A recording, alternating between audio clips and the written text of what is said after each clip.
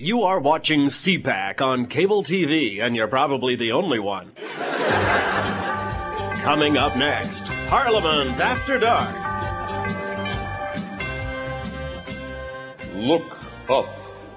Way up. Way up. Yoo-hoo. Yes, indeed, it is me, Joe Clark. Welcome to my late-night parliamentary show, Clark in the Dark. A lot of people have written off my career. Many of them are in the Conservative Party.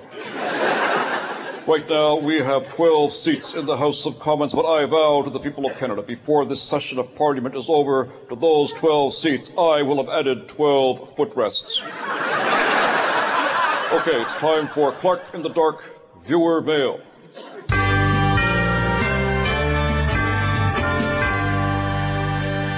So far, there has been a deluge of mail. And here it is. Dear sir, why don't you get out of politics?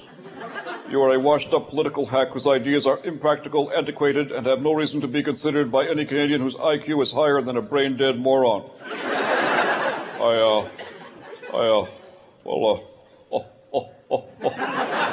I appear to have gotten Stockwell Day's mail by mistake.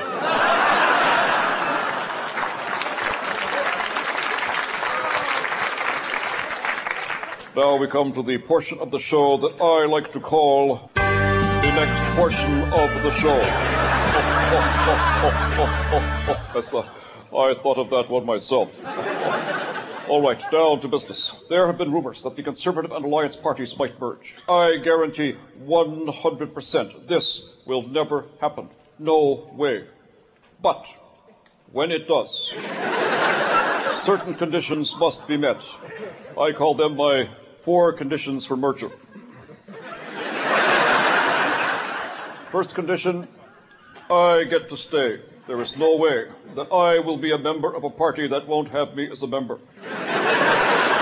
Next, any new party must have Conservative in it. The perfect name would be Conservative, Liberalist, Alliance, Reform, Kindred Spirits. For short, Clark's Party. Oh, I like it. Now, my third merger condition. Oh, geez, what the?